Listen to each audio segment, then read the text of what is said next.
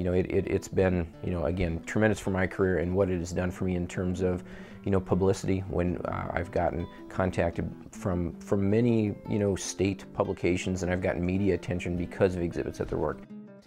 And so the first thing we'll do is we'll just slam this ball down in the middle of the wheel, and the first step is going to be to get it centered.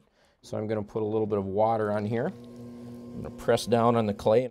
Yeah, with Jim at the Gallery and Museum, all works are generally for sale. I mean, you may have a couple pieces that were not for sale or purchased previously or belong to another collector or something that you can show, but largely, you know, my work is for sale there, and oftentimes within, you know, after the opening weekend, he might have sold half of the works in an exhibit. So we've certainly had, you know, good luck. Working with Jim and the Rourke Art Gallery Museum has been a tremendous benefit to my career, there's no doubt about it.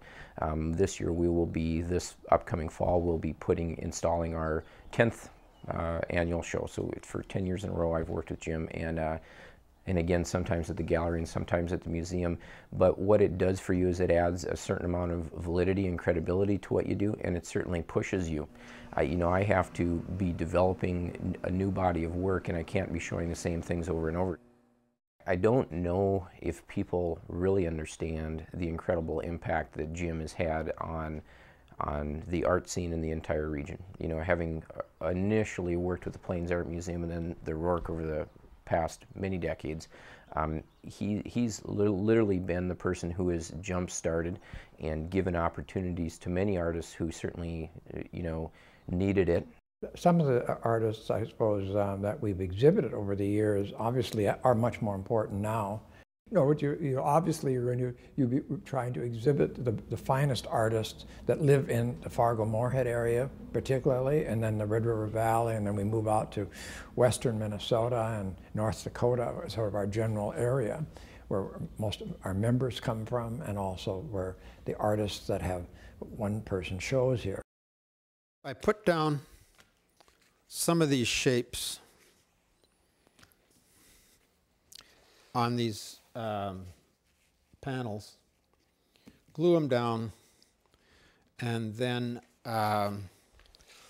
usually paint them a single color, and then I begin adding colors one layer at a time.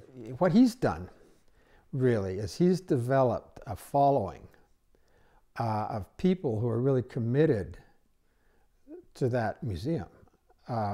People who donate their time, donate money, donate energy. It's tremendously important.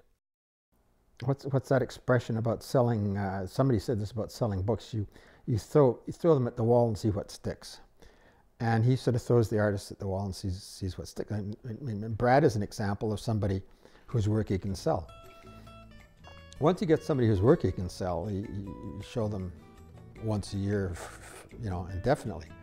But in between that, he'll take a chance on artists who's may have a big reputation, may have no reputation at all.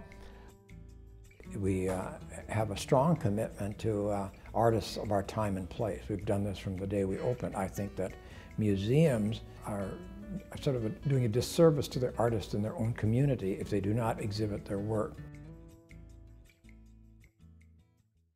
Production funding is provided by the Minnesota Arts and Cultural Heritage Fund and the citizens of Minnesota, and by the members of Prairie Public.